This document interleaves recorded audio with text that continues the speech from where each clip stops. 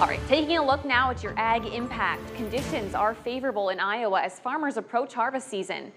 In the latest crop report, the USDA says cooler temperatures and dry conditions allowed suitable field work all last week. Now, 2/3 of topsoil is rated adequate with 29% short. 77% of corn is good to excellent, and soybeans condition is rated 78% good to excellent. Over in Illinois, topsoil and crop conditions are pretty similar. Topsoil is rated at 57% adequate and 29% short. Corn condition is rated 75% good to excellent, and soybeans 70% good to excellent.